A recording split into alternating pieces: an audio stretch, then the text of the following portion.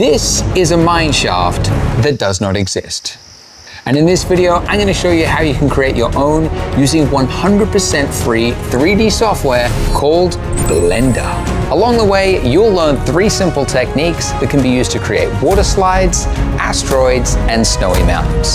So before we take the ride ourselves, let's buckle in and learn some 3D.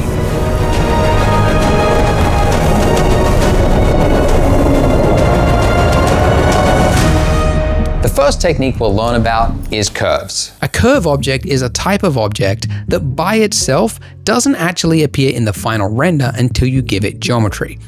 One way to do that is by going to Geometry, Round, and increasing the thickness, which makes this kinda look like a noodle. And if you control right-click around, it's exactly that. Model a bowl around it and you got ramen. Anytime you're watching a movie and you see a rope or a power line, you can pretty much guarantee that the artist just added a curve and gave it some thickness. And if you want some more complex rope, you could create a new curve object, form it into a different shape, then on the previous curve, change it from round to object and assign your new curve. Now, if you twist these handles, we've got a Twizzler. Or you could make a shape of 3 circles and now it's an intertwined rope. But what if you need something really detailed, like say a railroad track? For that, you need to use curve deformation. First, model anything you want. In this case, I started with a plane, added some cuts, shaped it, extruded it, and then added an array modifier to make those segments repeat.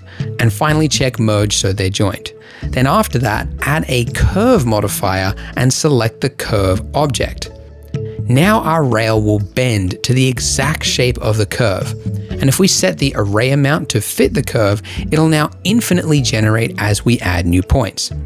Now since we need 2 rails, go into edit mode, move our rail to one side of the origin point, then add a mirror modifier and place it before the array.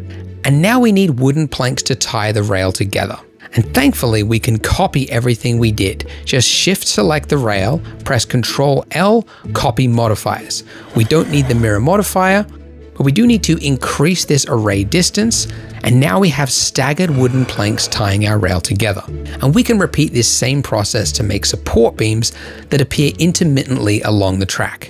And then of course, the mineshaft, which is copied in the exact same process. Curve deformations are a surprisingly useful technique that can be used to create water slides, roller coasters, or even Christmas lights.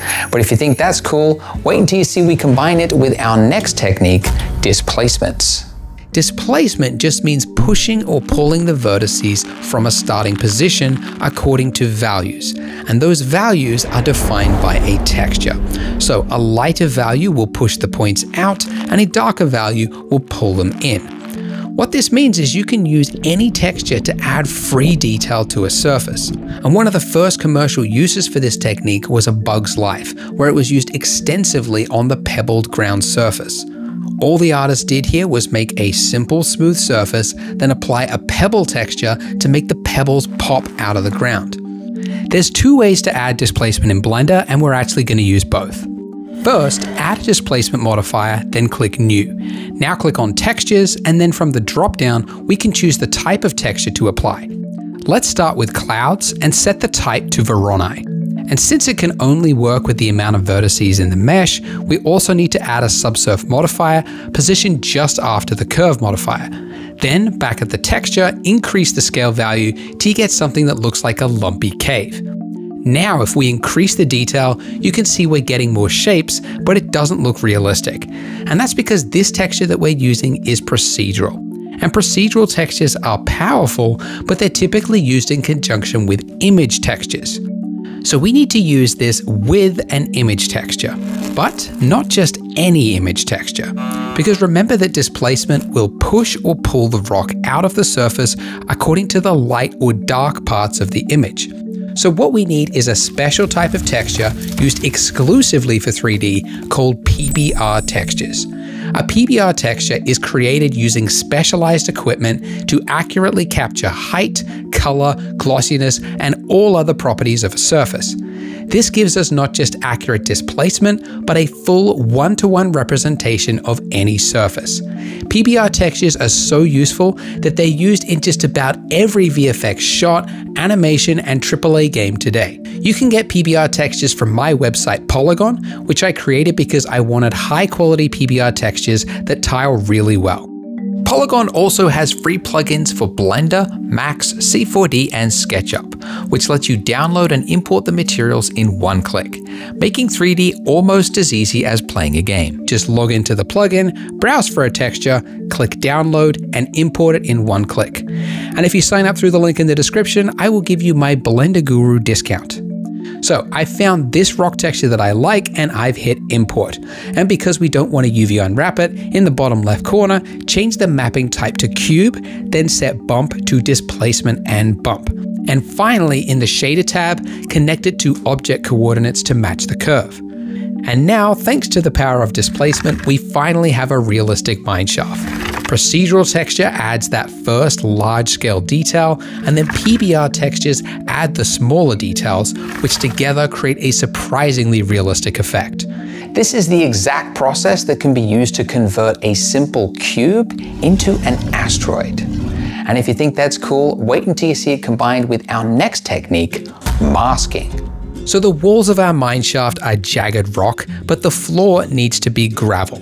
Now, a lazy way to do this would be to just select the floor, add a new material, apply it to the floor, and slap on a texture.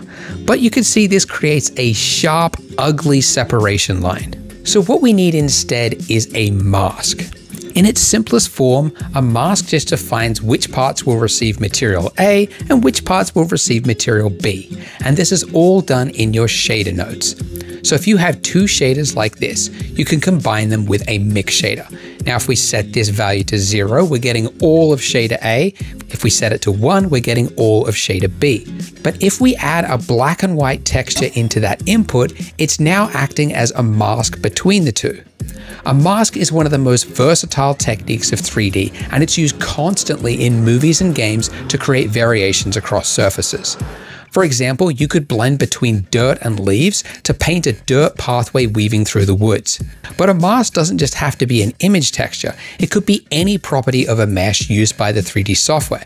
So for example, if you have a landscape, you could add in a geometry node, take the normal data, separate it out so the faces are pointing upwards, and then feed that through a color ramp node fed into the mix shader. And now I've got a slider that decides how much snow is built up on my mountain. Masking is an extremely versatile skill, and we're going to use it for our floor using vertex painting. In this mode, I can paint white directly onto these vertices of my mesh slice to mask out that area. Now, by default, Blender will save this as a color attribute simply called attribute, but I'm going to rename it floor. Now, to add this to my shader, I go back to my shader nodes, add an attribute node, and then type in the word floor. Connect the factor value into the mix shader. And you can see I've got the right material on the floor, but if I re-enable large scale displacement, I've got large wavy shapes on my floor. To fix this, I need to create the same mask but in weight paint mode. Then on my displacement modifier in the vertex group, select that and then hit invert to omit the floor. And in Blender, shaders don't inherit the displacement. So getting the rock floor to inherit the correct displacement means adding a separate mix node just to combine the two displacements controlled by that same mask attribute we created before. And that's it. At this stage, we have enough to create a spooky cave walkthrough if we use fly mode.